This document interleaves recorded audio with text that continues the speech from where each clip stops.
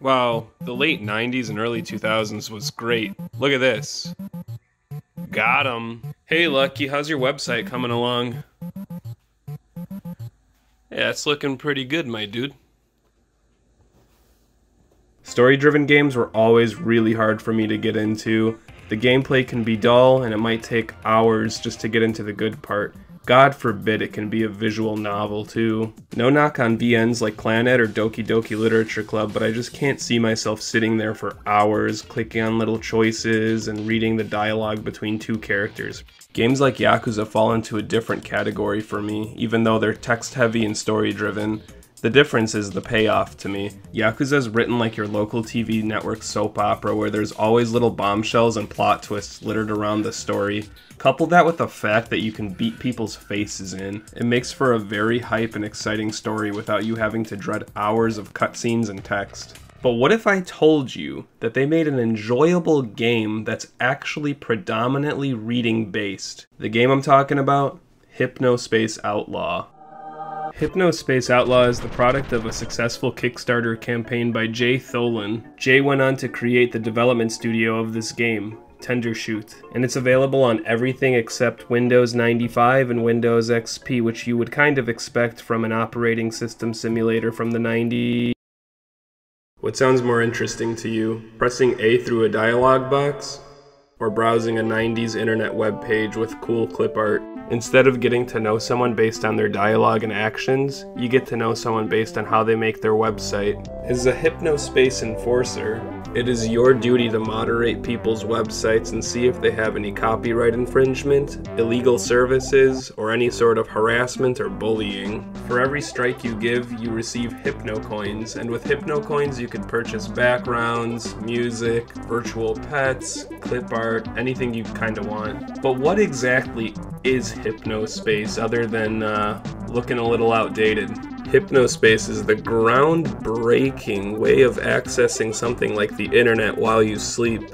So users can actually create websites, talk to each other, and whatever as they sleep. They just put on this little headband thing and away you go playing some RuneScape as you take a nap. Hypnospace Outlaw, unfortunately, is one of those games you kind of have to experience the story for yourself, so I won't actually be covering much of the story elements in the game.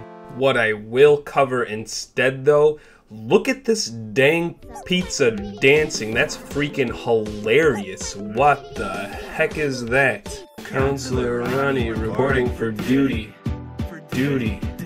Duty. Drugs make... Yeah, so this game is actually very quirky and has a lot of spunk, and I really appreciate that. The sheer variety of websites also keeps the game very interesting, from a church's ministry website to Zane Rocks 14, who is very into metal and hating on people. The aesthetic is amazing with the early internet culture vibe they're going for. Web pages are littered with cheesy GIFs, clashing text, and crazy colors. It's very reminiscent to early MySpace, where you could have added how many pictures you wanted or changed the layout or whatever background you'd like.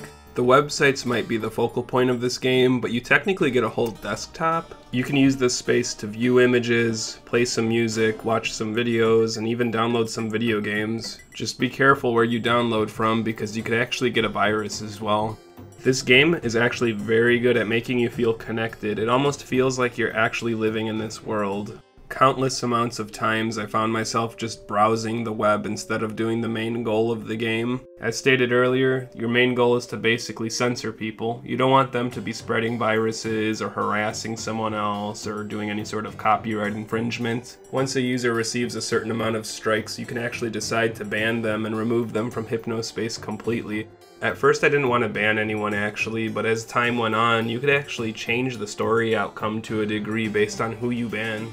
There's multiple ways to tackle certain situations as well. For instance, you might be told to take a look at someone's website to see if they're bullying someone. Now your first thought is to probably go straight to that person's website and see what they wrote on their webpage. However though, this game actually has some puzzle elements, so it's not as easy as just going straight to that person's website. You might have to visit other people's websites to see what they have to say about that person, or use the search function to search for keywords. This sort of gameplay works really well for a game based around the internet because you'll end up just browsing the web and finding crazy things. This is almost like a real-life simulator when you get home and want to use the computer for productivity reasons, but end up looking at the same 3 web pages for hours and hours. The difference here is it's an alternate reality, which keeps it very interesting. Part of this immersiveness includes made-up artists that don't actually exist. However, they do in the Hypnospace world. Characters like Freezer or Chowderman, and bands like Seepage. Each of these artists have their own kind of music, whether it be pop or metal, and all of it is actually really good, to be honest. The soundtrack's pretty great. The music oozes a lot of personality, but still remains faithful to that time period. The music is key here because you can learn a lot about a person's personality based on what kind of music they play on their website. It really sets the mood when you go to an edgy teenager's website that plays metal music versus a southerner's website that plays country music. The immersion doesn't stop there either because the game actually progresses in time, and after a few days a website can actually change and have different interactions between different characters, just like in real life. I also really love the little things they did for this game, like moving your mouse will actually make the pages load faster.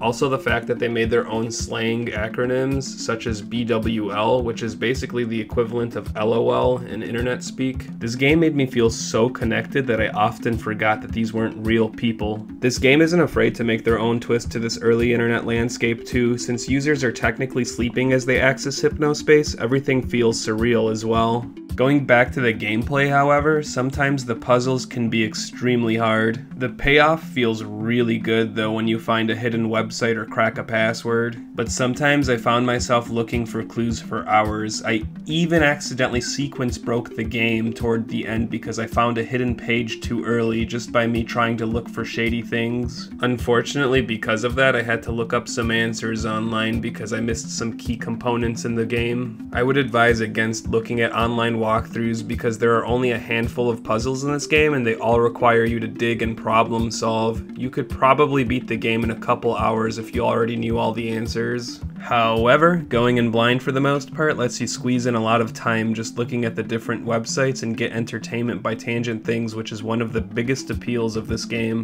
Playing without a walkthrough will clock you in at least 10 hours of playtime. I could wholeheartedly recommend Hypnospace Outlaw to anyone. You can't really compare it to any other game as it's a pretty unique concept though. The dreamy early internet aesthetic, the storytelling, clever puzzles, the humor, and the music are all enough to keep you engaged and satisfied throughout your whole experience.